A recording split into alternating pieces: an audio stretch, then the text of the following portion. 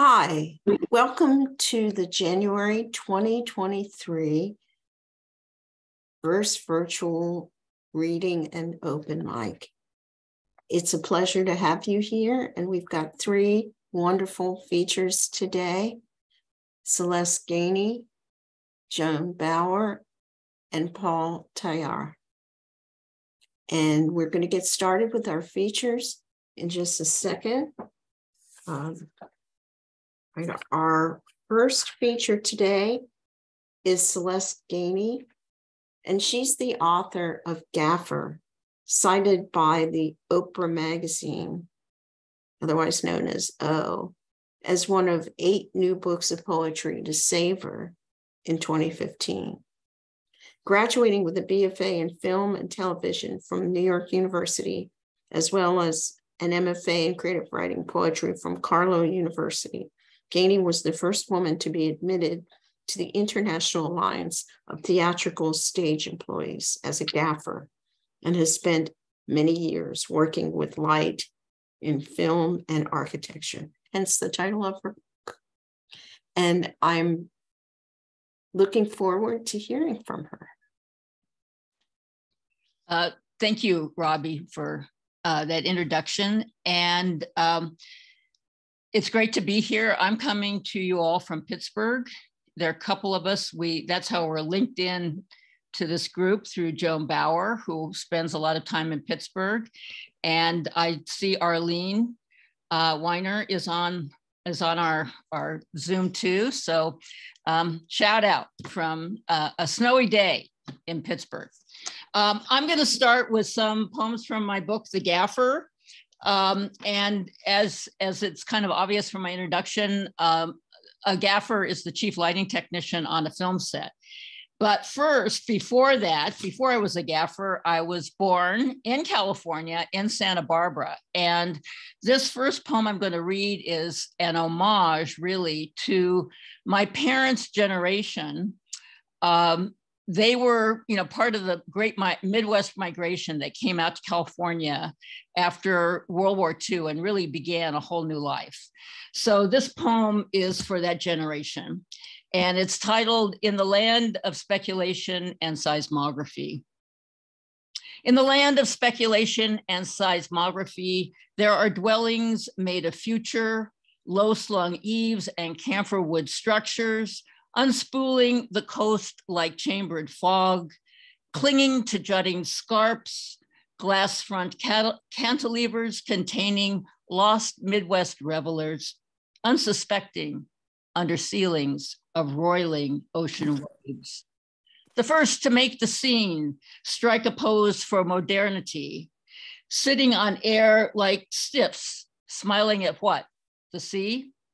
They would learn quickly to eat the whole enchilada with hot sauce, sip margaritas in the afternoon, listen nervously for the daylight down the tracks at the end of the day. High balls and hi-fi, haiku of the no ties, yes, my lifestyle.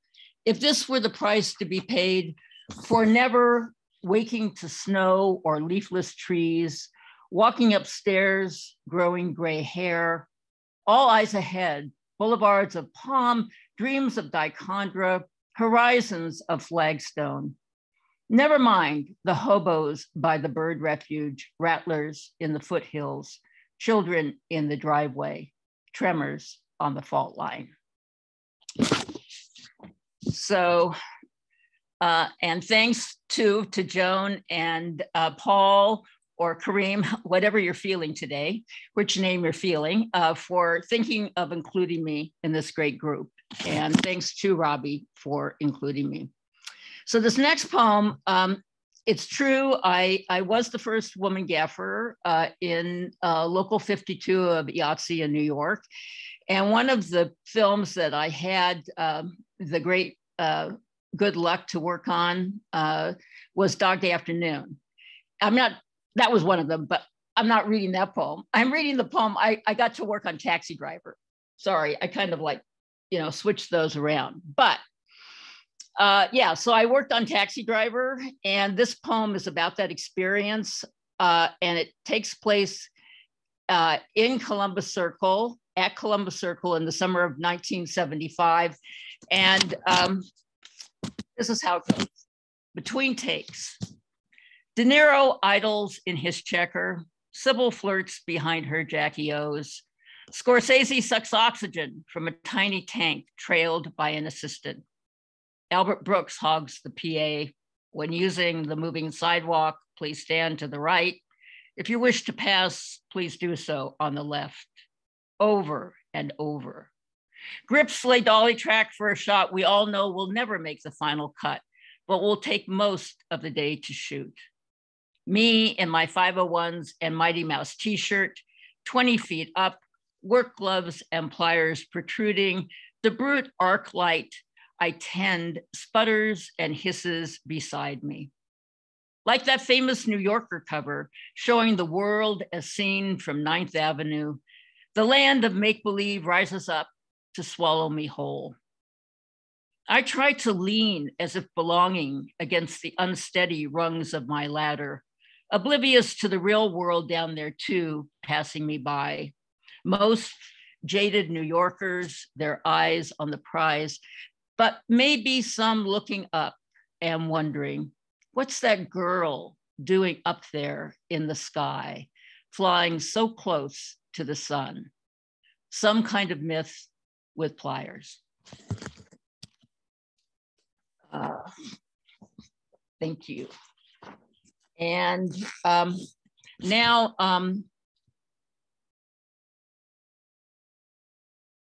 I'm going to read a poem for Kareem. And, you know, I get Kareem's newsletter, which is always a wonderful thing because usually it's in praise of something, and something that I need to remember is praiseworthy. So thank you, Kareem. So this kind of comes out from this poem was written in the same vein of remembering things, either past or even present, that we feel we need to acknowledge. And this is about a famed restaurant that we used to frequent once in a while when we get in the car and make that big drive down to Los Angeles from Santa Barbara. And I'm sure many of you know this restaurant too. And the title of the poem is the name of the restaurant, Tail o' the Cock, where the margarita made its debut. There was one on La Cienega, another on Ventura Boulevard in the Valley. Neon feathers animating up, then down, the booze always on the rocks, the steak 3-inch fillet, bloody, onion rings on top, and Idaho baked in gold tinfoil, swelling sour cream and chives on the side.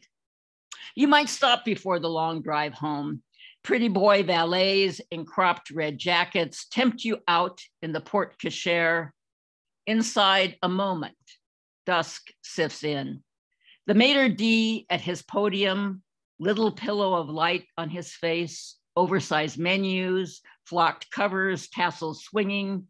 He ushers you into the low-ceilinged labyrinth, lodge of plush booths tucked into nocturnal alcoves, glow of tiny table lanterns bearding the famous faces. Everyone here to be seen, but hiding. The men look like Vic Damone, manicured nails, silk suits, and alligator loafers. The women like Angie Dickinson, too blonde, too beautiful, too smart for him. 2 tables over, a crown of fire. The Cherries Jubilee has been served. So now, thank you. Now I'm going to read from something that's brand new, which is a chapbook called While We Were Waiting to Become Part of Our Century, which was just done by students at Pitt Greensburg in their class with Dave Newman. So we in Pittsburgh know Dave Newman, and he has a class where they teach them how to put together chapbooks and books of poetry. So I was very pleased that he asked me if I had poems, and I have this beautiful book now, which is really great. So I'm going to read actually a poem that is the first poem in the book, and it's called Clubhouse Love. And for those of you who may be David Bowie fans or Pet Shop Boy fans, they make an appearance in this poem. Clubhouse Love. After the secret handshake recitation of favorite Moonrise Kingdom moments, we crank up the boombox, kick off our Timberlands and Joe Boxers, get down to it. In our knotty pine forest of fornication, first we lie side by side atop our stolen nanowave 45-degree sleeping bag, stare up at all the glow-in-the-dark stars, my left side completely touching your right side, your right hand completely clasping my left hand. We lie completely still, suctioned like this forever, our own private Adirondack hearts pulsing hard-ons, climbing. The Pet Shop Boys stop being boring. David Bowie asks, where are we now? In both songs, there's a station, someone leaving with a haversack, some trepidation, pushing through the floorboards, poking our naked backs. The moment you know, we'd bolted through a closing door. And I'm gonna end. Thanks so much for having me again and listening to me. And I love meeting so many new faces, even if it is just virtual. That's part of the great thing, that I can do that being so far away, right? So this is a poem. It's for Joan Bauer. And Joan has heard this poem before. And so you're just gonna have to listen to it again. But it's a newish kind of poem. And I want to read it out of thankfulness for Joan being my friend and also a great poet advocate. We couldn't get along here in Pittsburgh without her. I'm telling you, she has a poetry blast, and that's how we all know what's up. So this poem is titled "The Last Stop Before the Sun Gives Up," and it has it is for Joan Bauer, and it has an epigraph, which basically says, with title and few words borrowed from John Rechy. So those of you who know that author, you might hear a few things that sound familiar. A person born and raised in mid-century Minnesota perceives differently from a person born and raised in mid-century Mississippi. And a person born and raised in mid-century Mississippi perceives differently from a person born and raised in mid-century California. The Beach Boys, Julia Child, Frank Bedard, Octavia Butler, Joan Didion are all born into this sunlight, as is Squeaky Fromm, as is Wanda Coleman, as is Eleni Sicilianos, as is the Johnny Cash Tarantula. Later on, it would feel the same no matter where in America one is born and raised. But while it lasted, it was fun for each of us to be born into this geographic difference. Sunlight envelopes those living at the western verge, but does so furtively. It wends from a source, but has no beginning nor end. It renders the foothills a shade of pink, matching the bumpy stucco exterior at my grammar school, the low wall running along Sycamore Canyon, the snack shack at Hope Ranch Beach, the Dumbo ride at Disneyland. As night falls, sunlight slips round the corner for another assignation, so torrid it travels in a little black dress. Day breaks over the coastline. Already the Mission beige strip malls are oozing into their inadequate oil-splotched parking lots. Try corralling that sunlight. It will ebb like surf from its briny shoreline, or whiteness from the bluffs as the sun sets at Hollister Ranch, or bounce blindingly off the titanium cladding on Gary's Disney Hall, then boomerang back off the alabaster road down the block. I once saw Hendrix, before he was famous, smash his guitar on stage at Earl Warren Showgrounds in my hometown. What flashed out was a brilliance so bright, it still carouses my occipital lobe. But most of the time, the sunlight is flat, consuming, relentless, boring, really.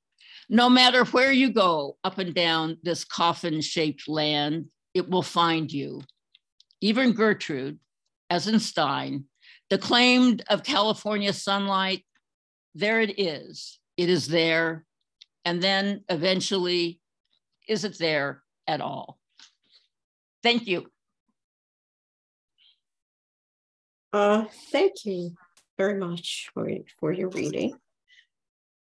Our next feature is Kareem Tayyar, and his novel, The Prince of Orange County, received the 2020 Eric Hoffer Award for Young Adult Fiction. In 2019, he received a Wurlitzer Poetry Fellowship. His work has appeared in literary journals such as Poetry Magazine, Prairie Schooner, Alaska Quarterly Review, and his most recent book is Keats in San Francisco and Other Poems, out now from Lily Poetry Review Books. I welcome Paul or Kareem, whichever you're in the mood for, Tayyar. Thank you, Robbie. I appreciate that. And Celeste, it was wonderful to hear you read. That was a real pleasure. This first poem is called Two Poets. The old man that I will someday be is sitting here at this very moment, writing a poem about the moon. Unless it's not about the moon, and it is actually about the night, and the moon is just here because it has to be, if one is to accurately describe a night like this one, which is exactly what the old man is attempting to do. Anyway, the old man wants to populate his poem of night with a few mermaids, several wild horses, a figure painter, his naked model, some falling stars, 3 aging acrobats, 2 young musicians, and the ghosts of Emily Dickinson, Walt Whitman, and his own grandparents, Frank and Eileen.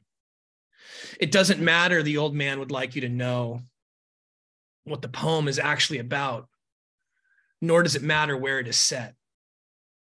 All that matters is that everyone is here and that they are happy.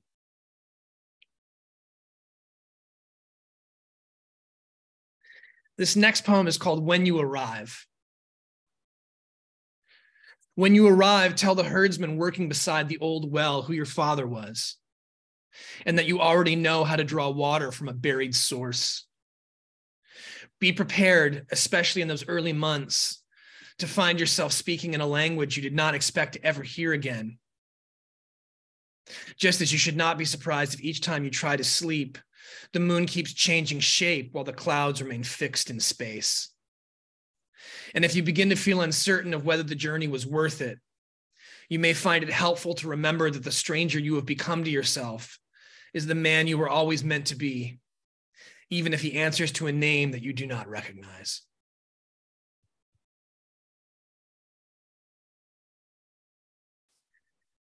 So this next poem is actually the first poem from my most recent collection, and it was written it was inspired in a sense by a lot of the travel narratives and travel books that I've been reading, most notably a kind of travel anthology that Anthony Bourdain had edited, and so this poem kind of came out of an inspiration of that particular text. This is called Advice for a Traveler. While walking across this planet, keep your eyes open for the 6 moons, each of whom shine in different shapes and sing in different octaves. There are many rivers on this planet, but only one sea. Sometimes the whales, tired of the taste of salt water, enter the rivers and imagine they are otters. When it rains on this planet, the bears believe it is their dancing that has made such an event possible.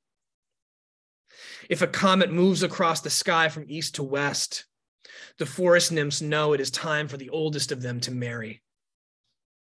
The clouds are all edible here if you can reach them. Should you have any difficulty sleeping, a short prayer to one of the moons should do the trick. Which one in particular? It doesn't matter. They're all capable of magic. and they're all excellent listeners. So this one, early on in the pandemic, I unexpectedly adopted a little kitten, and she happened to be the first pet I'd ever had. So it's just been an enormous amount of unexpected fun. So this is a poem kind of inspired by that. It's called Kitten. When I first bring you home, you remind me of an Ewok, one of those magical creatures who live in the enchanted moon forest of Endor in Return of the Jedi. Whether I'm Luke Skywalker or Han Solo in this context, I'm not sure. But I do know it means that no amount of gray hair can change the fact that I'm still the same boy I was nearly 40 years ago, when I first traveled to a galaxy far, far away and never completely returned.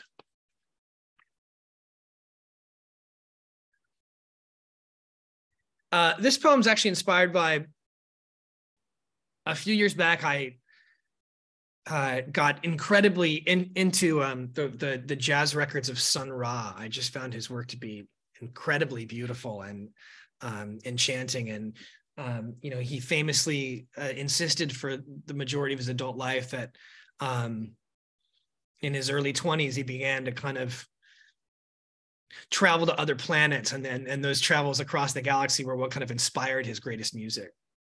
So this is called Sun Ra and his orchestra. I guess deep down, I always knew that outer space would sound like New York City on a Friday night. The comets and constellations all hurrying to catch their subways home in time to see the late innings of the Yankees game on television, or the headliners set at the Apollo Theater. The moon shining above Lenox Avenue like an illuminated kick drum, and the Ferris wheel rising from the outer cosmos of Coney Island like one of Saturn's orphaned rings.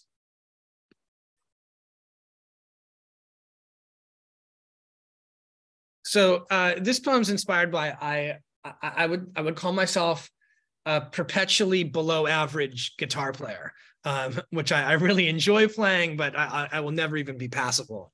But this poem's inspired by that. It's called Lazy Evening. It's been 3 hours and I'm still here, sitting on the sofa and playing country songs on an old acoustic guitar, and imagining I'm a middle-aged John Prine. My voice is warm as a summer road trip where the windows are rolled down, the radio plays at high volume, and the woman in the passenger seat doesn't mind that I'm not ready to commit. So what that I've never owned a pair of cowboy boots, or that the closest I've come to riding a horse is the time I rented a Ford Mustang to drive from LA to San Francisco. Let me have this evening to believe that I've always been Nashville's favorite son, and that every love song Dolly Parton ever wrote was secretly about me.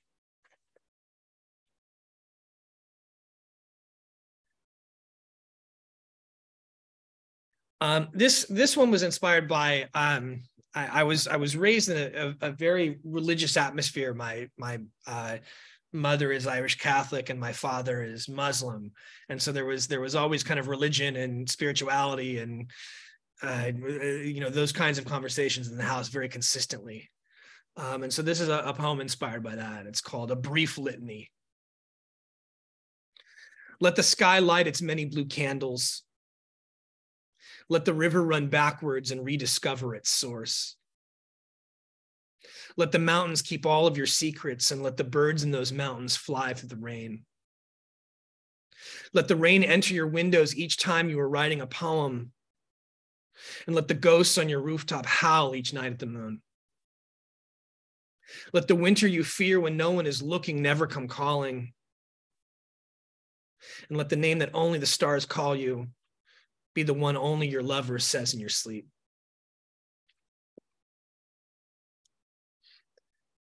So I'll just close with these last two.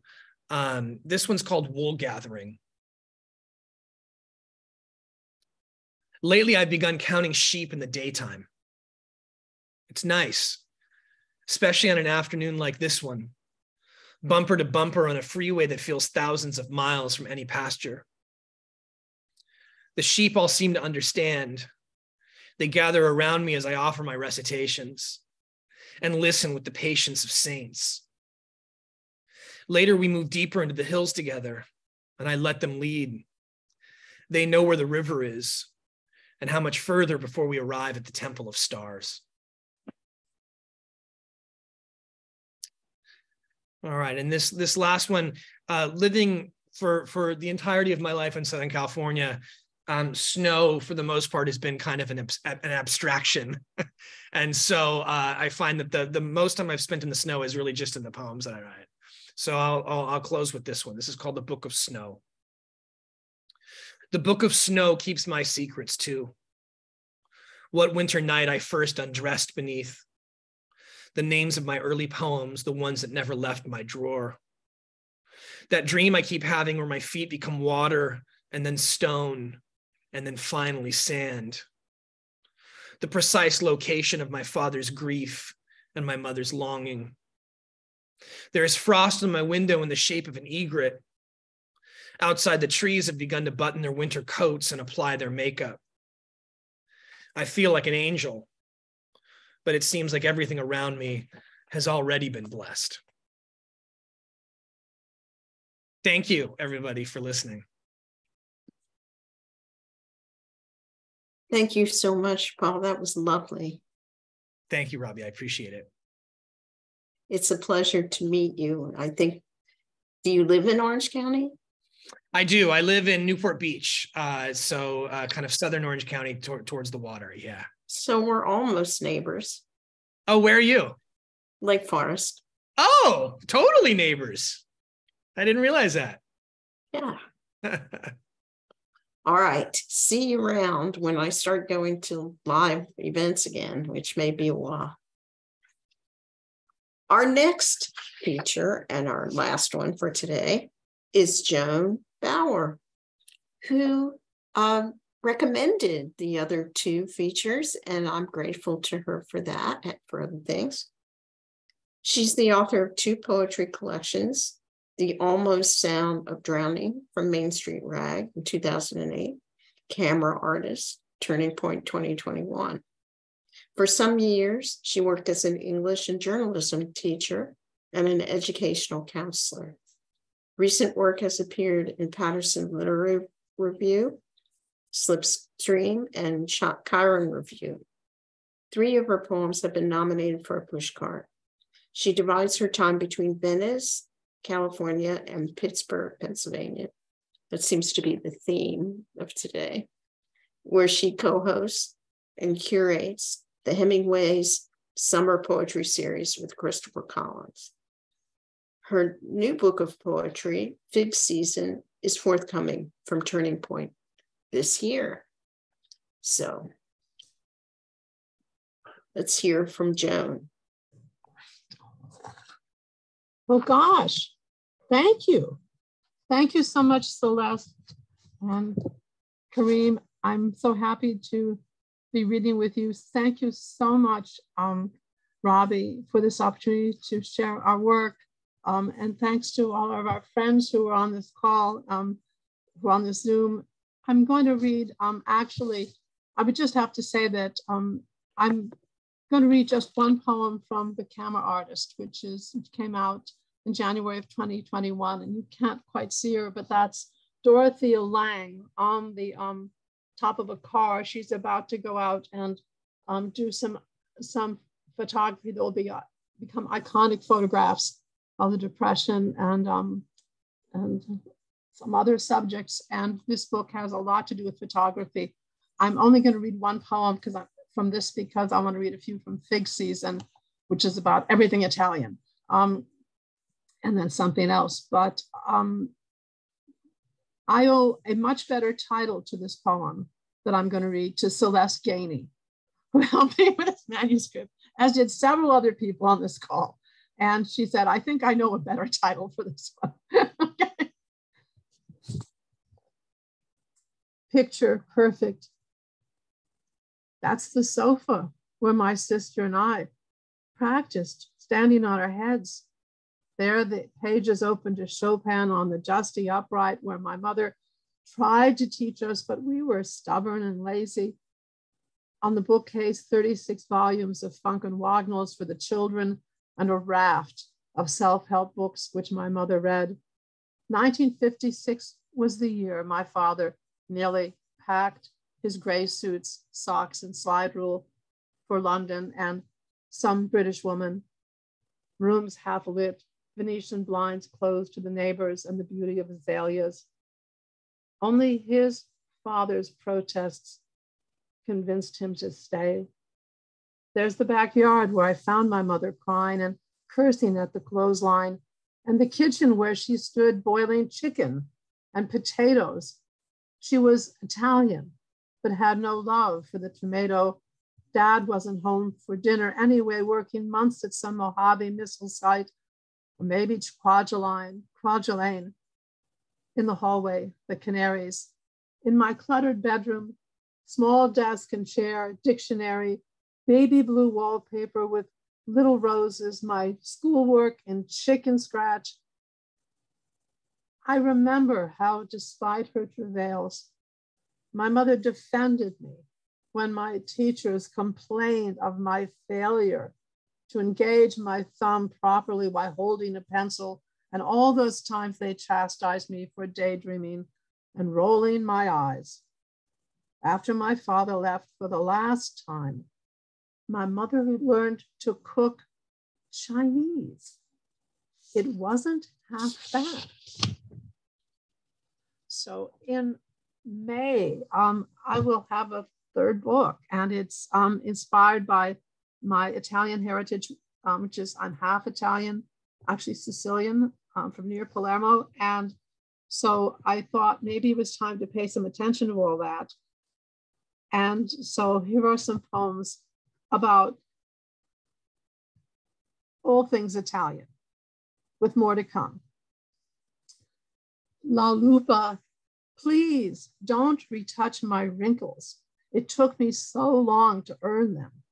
Anna Magnani.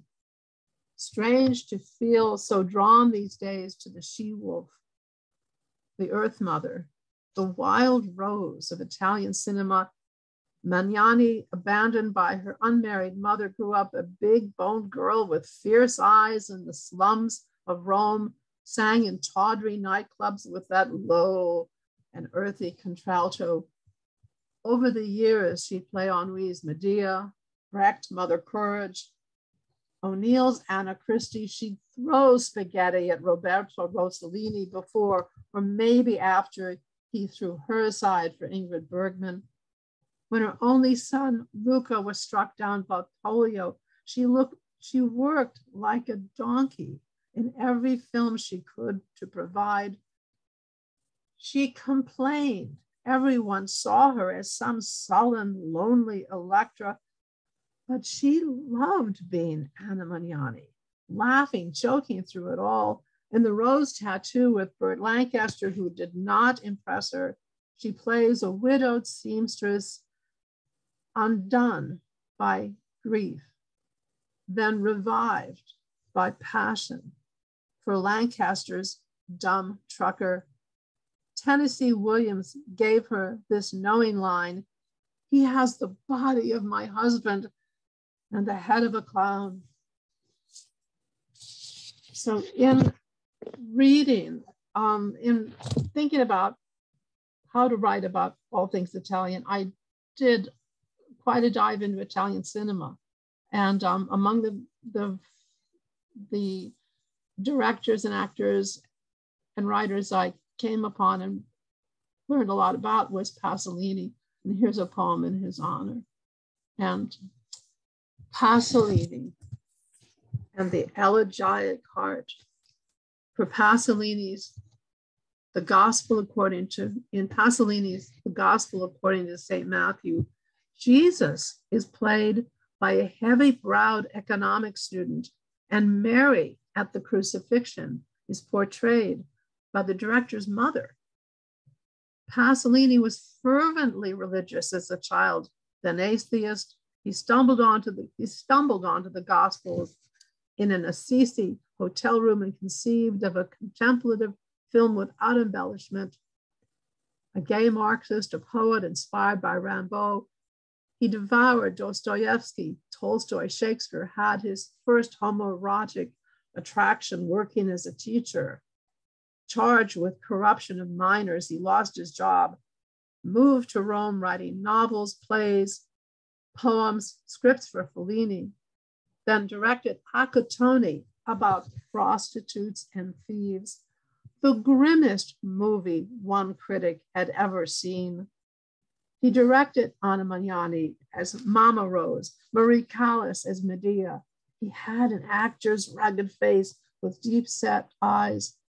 In his reverential masterpiece, Baby Jesus meets three wise men to the tune of "Sometimes I Feel Like a Motherless Child." Then the radical, stoop-shouldered Jesus is crucified. Assassination at 53. Pasolini's battered body found in a field near Ostia. Pino the frog took the rap, served 9 years, then claimed he'd only been the bait, spoke of Southern Italians who spat dirty communists on the dying man. But then, as Pasolini foretold, I love life so desperately, no good can come of it. And a poem about an actress and director and really pioneer in cinema, whose face I'm sure you've seen. Hold the knife this way. The lady director in pink slacks, straw hat, and cowboy boots would say, hold the knife this way and make sure we can see that lovely meat hook. Ida Lupino, queen of the B movies, Bogey's girl in High Sierra, so convincing as a convict, a gangster mole, a neurotic, pioneering director, screenwriter, master of the camera angle, the social message movie, ballsy gal.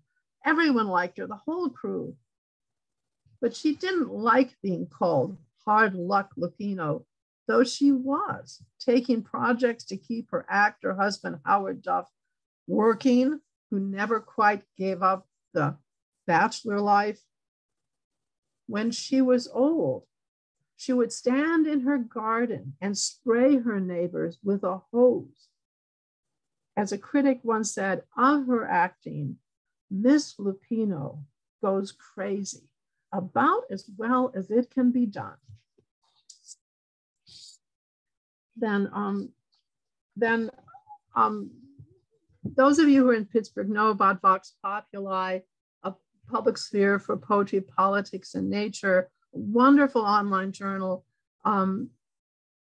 published, curated by Michael Sims, former founder of Autumn House Press. He's been a big friend to me. And so many of my poems are on that website.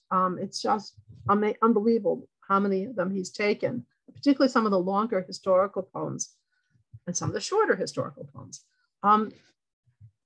So here's one that was just on last week. They left Chicago behind.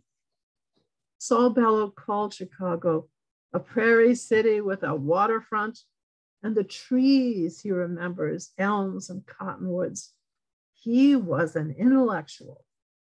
Not so Jean and Dora, my husband's parents, each the youngest and most put upon in their big and quarrelsome families. Perhaps Jean and Dora read Dreiser and Dos Passos, probably not Marx and Engels or André Gide. They were distantly related to Bellow.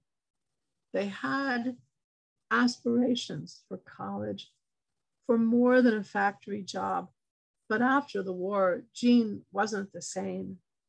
In 1953, Dora was selling girdles door to door so they could flee Chicago snow at stockyards and tenements for California. That year, Saul Bellow, teaching at Princeton, entertained John Berryman and Edmund Wilson. Later, my husband, Paul, said he couldn't understand how his cousin Saul could depict their Aunt Zelda in Herzog as a crass and two-faced housefrau with gold slacks and shiny plastic shoes. Paul would say, honest, that wasn't who she was. And then I will close with a poem, and this last poem and then this one now are part of something new I'm working on called Circling Toward Home. And it's probably a shout out to my cousin Alan, who is in Joshua Tree and whose beautiful, amazing art is the cover for Fig Season. And so, yay, Alan, thank you. I hope to see you soon. After a sign in Joshua Tree, Tortoise Crossing. I'm not a rock climber. I don't eat psychedelics. I never wore tie-dye, even in the 60s. I'm not a ufologist. I never probed a mine shaft or owned a quartz bowl. But last spring, at the crossroads of the Mojave and Colorado deserts, I found a magic scarf. The bristly-armed Joshua can live 500 years. Moths lay eggs on their green-white flowers, first to see the otherworldly yucca. Hunter-gatherers, when the sluggish river still crossed the Mojave. Later, Mormons settlers named the trees for their biblical Jesus, their biblical Joshua, lifting his hands to heaven. Then came the gold miners who dug and dug, hell-bent with pickaxe and shovel, leaving behind their shanty towns. At Joshua Tree Inn, a shrine to Graham Parsons, who died there at 26, from a stupendous load of morphine and booze. We stayed once in room 8, where he's memorialized with birds posters, beer bottles, guitar picks, vinyl, and sage. We now stay at the Budget Safari Inn, where Ravi and Jasmine are gracious. The king bed is firm, the room clean and modest. At night, we drive beyond the town's lights to stargaze. In the desert, I'm a tortoise with a magic scarf. Thank you. Thank you so much to all of our features. Really enjoyed that. Let it get away a little bit. So make sure that you on the open mic, please stick to the 5-minute or 2 poems, whichever comes first rule. All right. Thank you. Yes. Our first open mic reader is Mark Petrie. Hello, everybody. I don't know how to follow up that. That was a marvelous, marvelous reading. I'm just happy to be here to hear such wonderful talent. I'm going to go from Italy to France right now. This is one of my favorite books, Paroles par Jacques Prévert. And I just had a poem that I translated, Barbara by Jacques Prévert. It's going into the Alchemy review of translations published by UC Esteen, I think next month. So what I'm going to do is first I'm going to read Barbara, because I'm not sure everyone knows the poem Barbara. Then I'm going to read my small translation based on it. In my translation, there's 3 people you have to know about. One is Charles Trenet, who wrote the song La Mer. Please do me a favor. Everyone listen to Charles Trenet sing La Mer. Edith Piaf, the Small Sparrow, who is one of the great poets and singers of all time and was a prostitute in Le Havre before she became famous.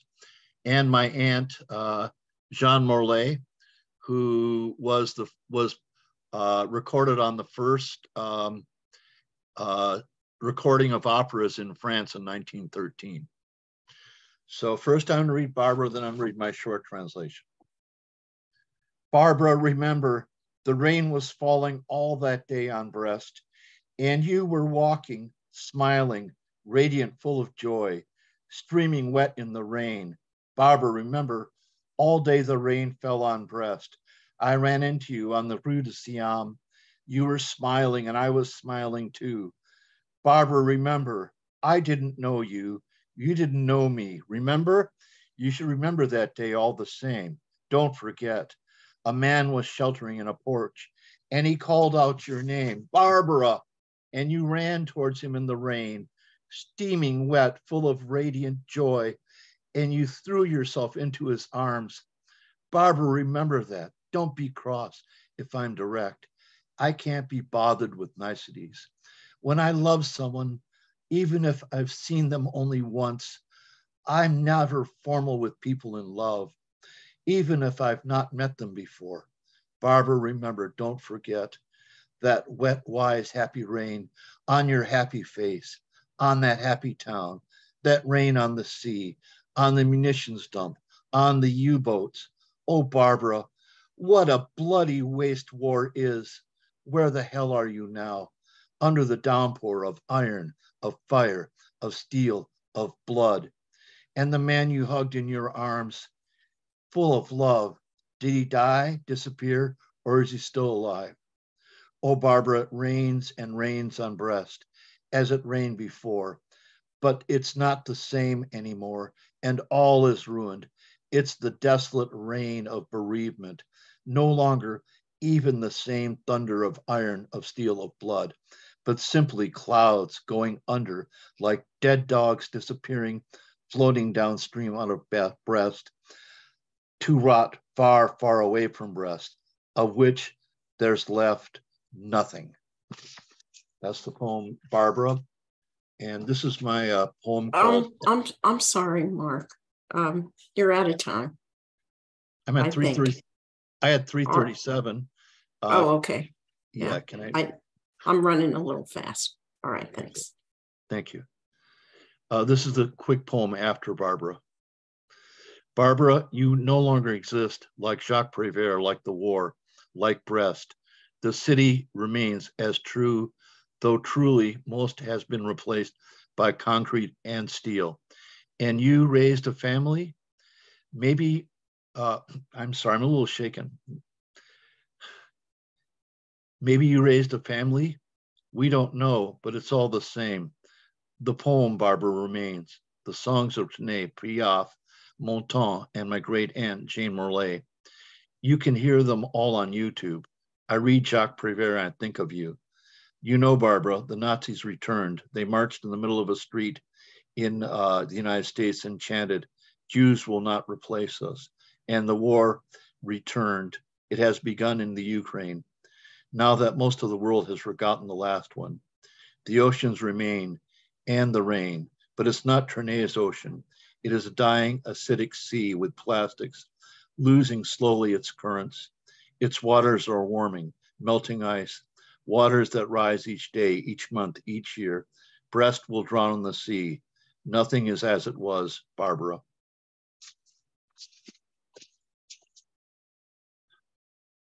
Okay.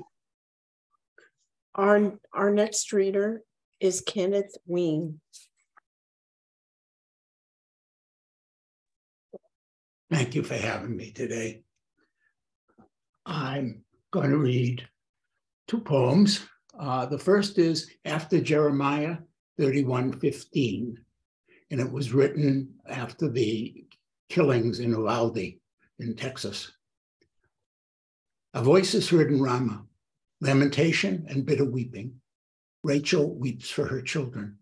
She refuses to be comforted because her children are no longer. Did they cry for their mothers, pray to a God, ask for mercy? Perhaps they died without a sound, not a whimper or tear. Nobody talks about their actual deaths, about this slaughter of innocents.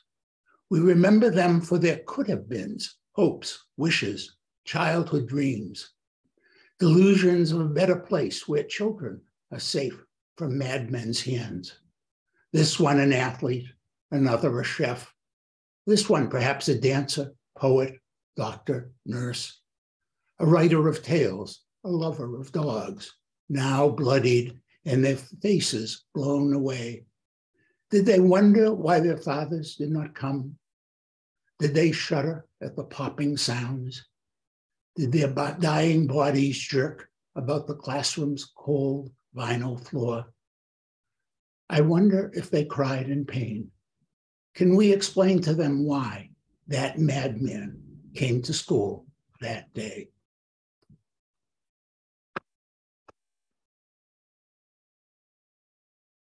And the second one is called Of Prayers and Rhymes. A gray-brown dove took residence beside our stairs. Settling with one last wing's flutter, she had taken final wounded refuge there.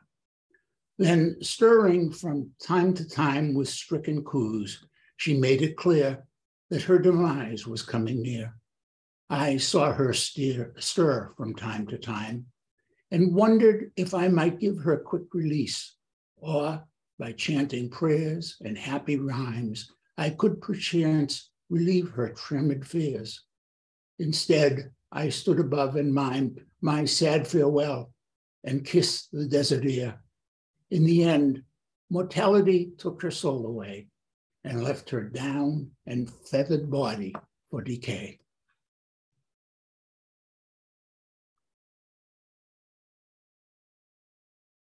Thank you. Our next reader is our estimable editor, Jim Lewis. I have two short poems to share today. One from my experiences working as a nurse practitioner in the county jail, and it's called Have a Blessed Day. Junkie, joker, conman, thief, parade of ailments large and small, daily sameness, interspersed with moments of intervention, the kind that saves a life, at least for now. And in the least expected moments on a single weary day, surprising phrases, reprised not by the healer, the giver, but by the grateful takers who bring their simple ills to his feet, and parting, offer him a respite from it all. Have a nice day. Have a blessed day. God bless you. Blessings on you. Blessings. And then the second poem is also from the healthcare field, but it's a personal from me to about my last experience seeing my primary care physician, and it's called Checkup. I tell him I had COVID almost a year ago. He nods and says, yes, it's in my record. He asks what my concerns are, though that is in the secure message I sent him days ago. We talk, or at least I complain, he listens. Easy fatigue, no stamina, vertigo, lack of focus. I thought he was listening, but he asks instead about my depression and if the medication helps. Yes, I tell him it works, but these symptoms started long before the blues, so no, not that. And then it starts. EKG, treadmill stress test, pulmonary function test, vials and vials of blood. Every test, every sample, every result comes back. I'm in good shape for an old coot. And yet the symptoms are still there. Walk a block in a mask and stop to huff, puff, and rest. Climb one flight of stairs, pant for breath. Nothing gets better, nothing gets easier. So what's an old geezer to do when the checkup says, I'm fine, but my body disagrees? What's next? What is coming next?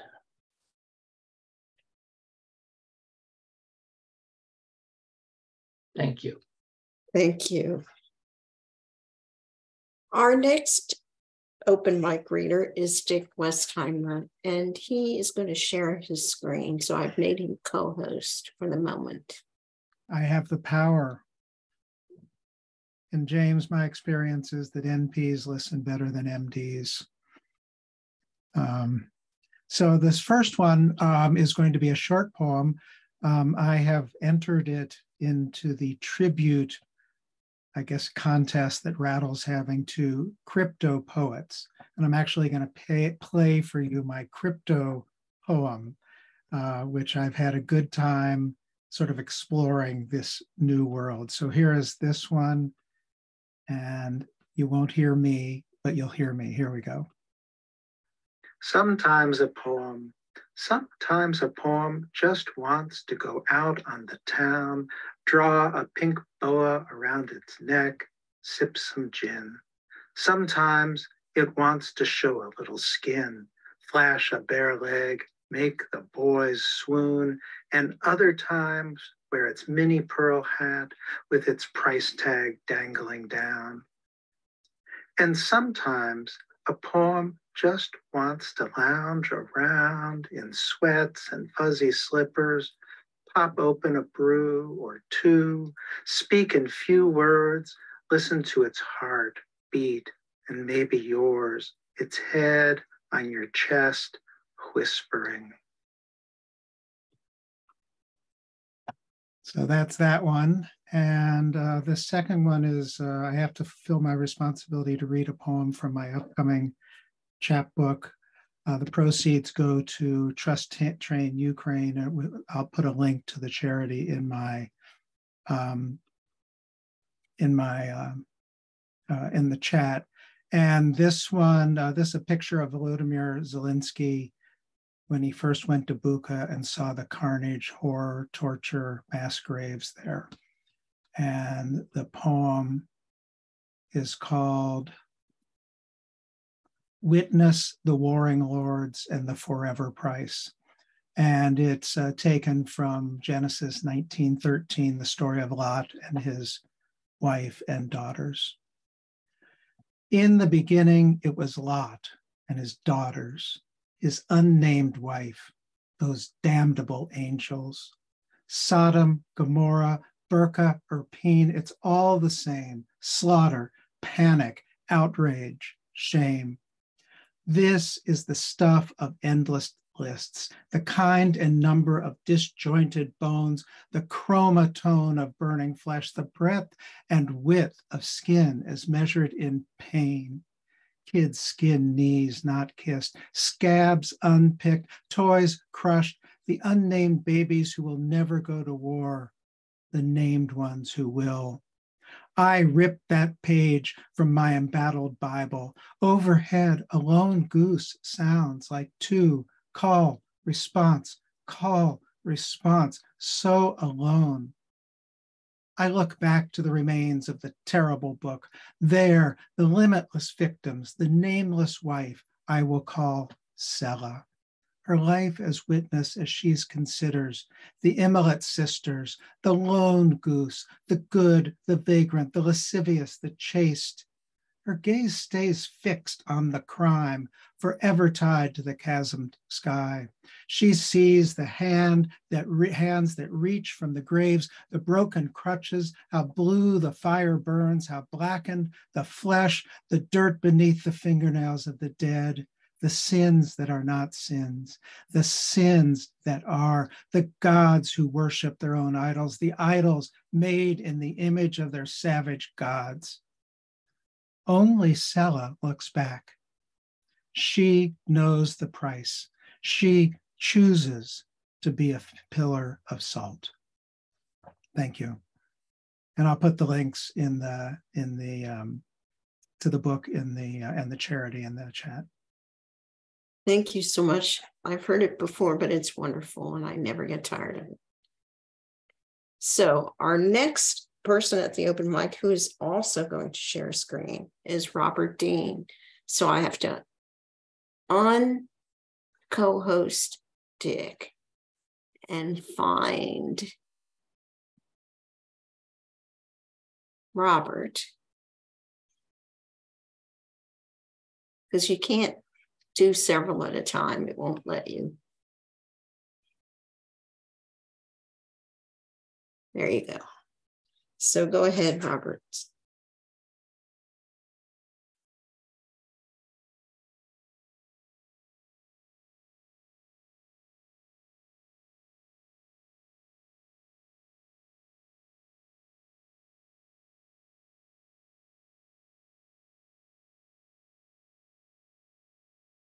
Where are you, Robert? I still see Dick.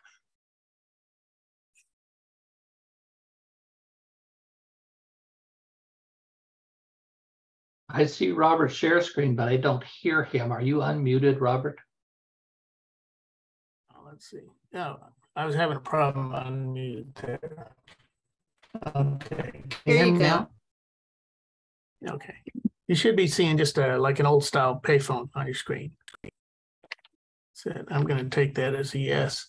I'm doing this because so many of you are from Pittsburgh, and I'm hoping that some of you are familiar with a Pittsburgh writer named Jason Baldinger, who, in addition to being a fine poet, is also known for his excellent black and white photography. He goes out and takes photos of kind of falling down, tumbling down kind of places in rural areas. And he and I are working on a project, his photos, my words, and we hope to do a chapbook of it. Two of them have been published last month in Ekphrastic Review. This is one of them. He just titles his photos according to where he took them. And I'm only going to read the one piece. And the poem I wrote to this is called The Hang Up. He took the photo in Walkersville, West Virginia. So this is the hang up. They hear it in Ohio, Pennsylvania, cotton fields of the Llano Estacado, the gator lands of South Florida, the bottom of Crater Lake, tsunami warning siren across the Pacific, 3 mountains in the Hindu Kush implode, blood stains your connection to civilization. You didn't know Bakelite could cut so deep. It's 1983 and she's told you don't call her again, no matter if you're lost in the woods in Hicksville or wherever, falling off a cliff. Sinking in quicksand, goodbye, good riddance, good God. Hasn't she had enough, haven't you? And here you are, 4 decades, 3 divorces, 2 heart attacks, 6 grandkids later, a middle of nowhere return, sanity hanging by a thread. You wish you could pick it up, put it back together, punch the right numbers, say I'm sorry, wondering, isn't life funny? How you found it again? How this thing is still here? Your anger, your hang up, if only you'd known. Leaves rustle.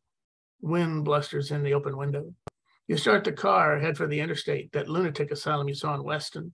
Shuttered now. Tourists and ghost hunters only. Poems of the lost tattooed on therapy room walls. You happen to have a crayon on you. In the rear view, the phone rings. That's it. I'm only going to read that one. There's this one and another one can be found at the Ekphrastic Review. So I think we've got 9 done altogether. So anyway, thank you. Thank you very much.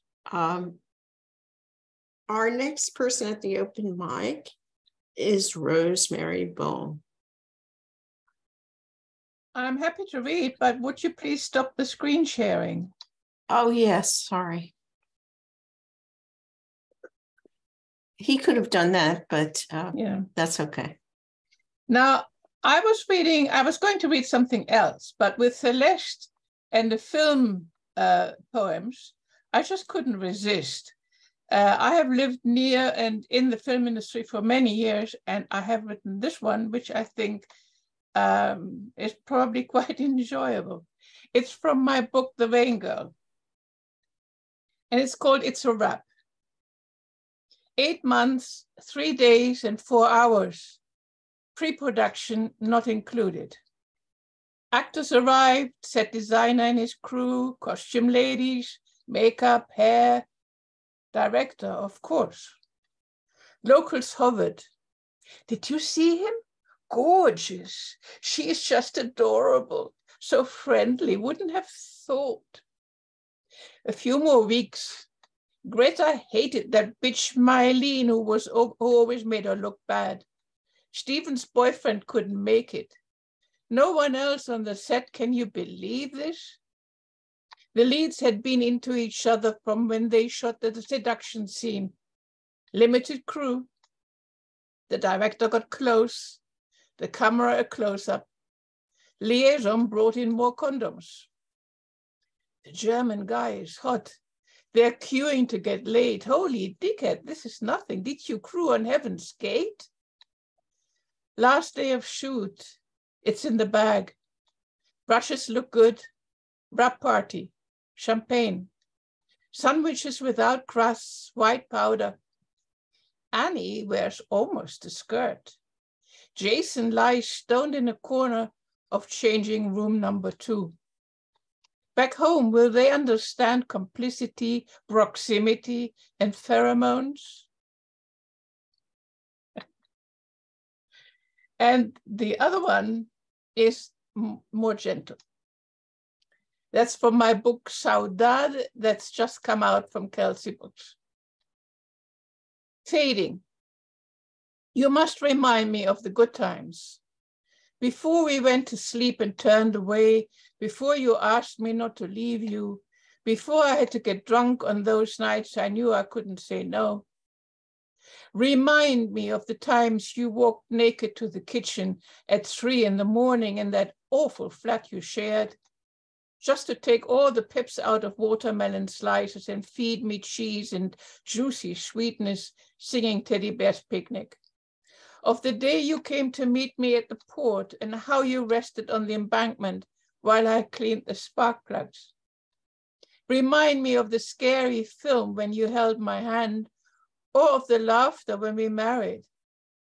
You got a potted plant from the pet shop and cut off the flowers so I would have a bouquet. Remind me, because how else can I tell the children that they were conceived in love?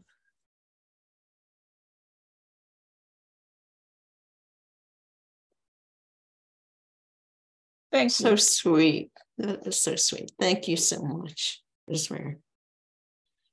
Our next reader is Alicia Vigor Esper. Hello. I'm new here, so thank you. I'm very happy to be here. And I wonder whether I could share the screen. It will help with my accent.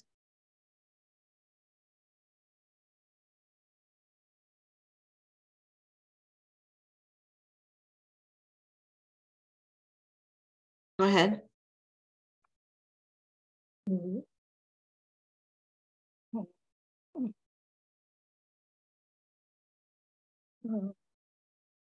Can you see this? Can you see it? Can you see the page? No. Ah, great.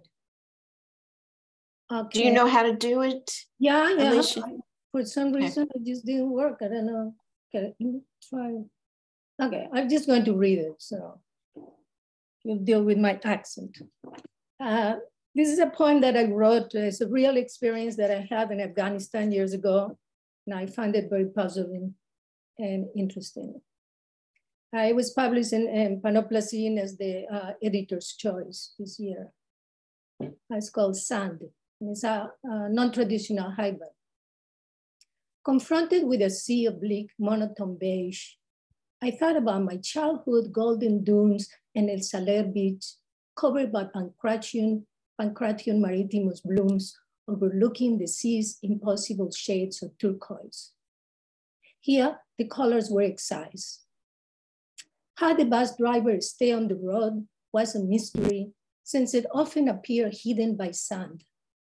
I couldn't understand why he stopped. But then a man stepped on the metal rooms, nodded, and without words sat down on the floor since there were no empty seats. Through the glassless windows, I searched for a hamlet, a caravan, a truck, a donkey, anything that could have brought these men to these not existing bus stops in the desert. Nobody seemed surprised or even curious. The bus maintained its course south of Kandahar to Kandahar, Herat long gone. The new traveler's complexion of almond shells remind me of Jesus, with his dark mustache below calm, warm eyes. I considered whether the Christian rabbi had worn a turban, but when I saw the man wiping fine sand dust off his face with the turban's tail, I decided that yes, he must have needed one. Nothing happened for the next hour until the traveler without a seat leaned his head and arm on the lap of the man next to him and closed his eyes. To my amazement, they never spoke, never made eye contact. Both pretended that the fact that one man took another body's part as pillow for his comfort never happened. Or more likely, I witnessed something beyond my Western comprehension. I thought of Jesus again following the same Silk Road as Alexander, crossing the treacherous Khyber Pass on his way to India, saying, "The Son of Man has no place to lay his head." But someone, without lifting his arms to stop the bus, without paying the fare or taking or talking to anyone, found a place to lay his head. Dusk, desert sand, a man leans on the lap of infinite. Dusk, desert sand, a man leans on the lap of infinite. Let's see if I can get the other one. Okay, that's not happening. So I'm going to read it too. This other one was recently published in Live Encounters. It's a shorter one, Doves in the Botanical Gardens. I hear cooing from doves above my window, loud, rhythmic, like in those days when they called for mates in the botanical gardens. The sun already bright behind birch, trees reflected on the square pond, your hands resting on my shoulder as we sat on the wooden bench. We walk among perennials, roses, citric orchards, sequoias. The queen follows us through narrow, dusty paths, beds of herbs. We identify the medicinal ones, Valeriana and Salvia officinalis, Macromeria fruticosa, Rosmarinus. Some mimicked poison threads of disposition we possess. You, Nerion oleander, we call adelphas. I, Rux tuxicodendrum, poison ivy. We knew to touch or being touched by these venomous plants will cost us painful blisters, but we couldn't stop from exploring, and our hands danced repetitively to the dove's crescendo until we made each other see. Thank you. Thank you and welcome. I hope you'll come back another time. Yeah, I don't, but you did hear, you didn't see me or see the... No, I didn't see anything. Okay. Just you. Are you here? All right, thank you. Yeah, but I have to go on to the last person. Thank you. Thank you. Thank you. Our last person at the open mic today is Margaret Duda. Welcome back, Margaret. Thank you so much. And today I'm coming from State College, Pennsylvania, only 3 hours from Pittsburgh. And today I'm going to read a poem that was in Lothorian recently and will be in my book coming out in May with Kelsey called I Come from Immigrants. And this is a picture of my mother at 17, and the poem is wonderful. It's called Coming to America. On the Bremen Pier, bustling with noisy immigrants, my mother finds a ticket office and stands in a line for Hungarians. Ticket in one hand, heavy satchel in the other, warm shawl around her thin shoulders. Margaret views her new reflection in the large window. Straight dark hair she cut to just below her earlobes, trying to look American for her waiting mother. Gone the waist-length braid that took years to grow. The shipping clerk shouts, "Next," and she moves to the counter, offering the prepaid ticket sent by her mother. He asks for her sponsor, but none was mentioned in the letter sent with the ticket. Anyone under 18 needs a sponsor. She explained she will turn 18 in a week. You cannot take this ship. Rules are rules. Margaret's shoulders shake with her heavy sobs. The old woman behind her with long white hair braided around her head offers to sponsor her. They both have second-class tickets and can share a cabin. The disgruntled clerk stamps both tickets. On board the huge iron-hulled steamship, they find their room. Margaret takes the upper bunk, giving Mrs. Ola the bottom, marveling at the sink with running water in their cabin. The rumbling engines groan, the horns bellow. The ship leaves the dock and the prow slides through the Atlantic, heading toward the setting sun. Margaret leads her sponsor outside for a final glance. She hears a violin playing a Hungarian folk tune, sees dancing and steerage. We should be there too, Mrs. Ola chuckles. Within 2 days, Margaret can keep nothing down as winds hurl the ship through tall swells.